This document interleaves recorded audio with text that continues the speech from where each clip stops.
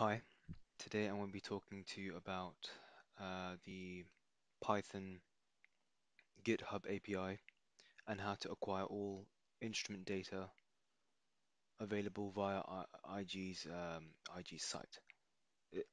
For this particular script, we're focusing on spread betting, but the concept can be applied to CFDs as well. So we're using in tandem with this script, we're using the Python API project which is available on GitHub, and we're using both of them in tandem. So I'll just go through the code step by step while debugging it, and you'll have a rough idea what's going on and how this works. Yeah, so let's get started. So no if statement, this part where you see we're executing the main uh, function.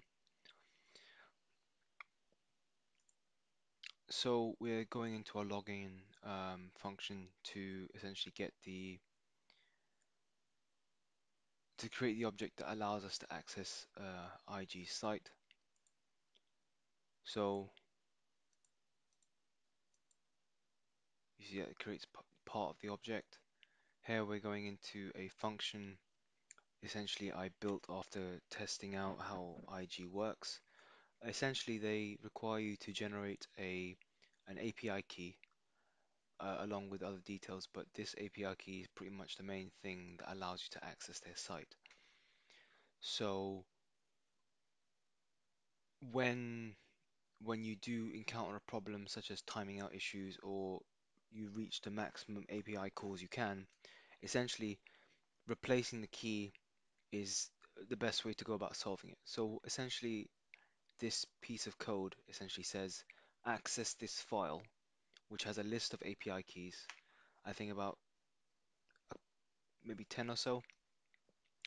And the idea is to get the API key, return it, test if the IG object accepts this key and we can access IG site.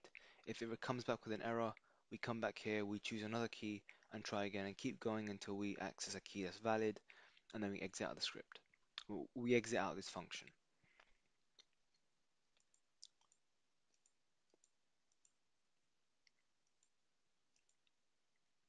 So you can see here we have our counter being 0, so we're starting the program for the first time, so we're gathering the first API key, which you can see here.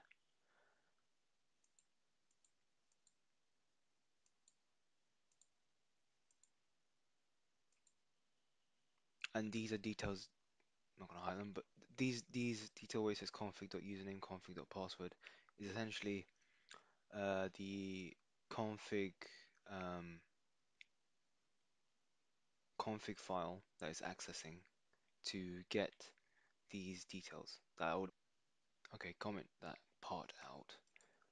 But you can see here we're creating an object. Okay, so login worked.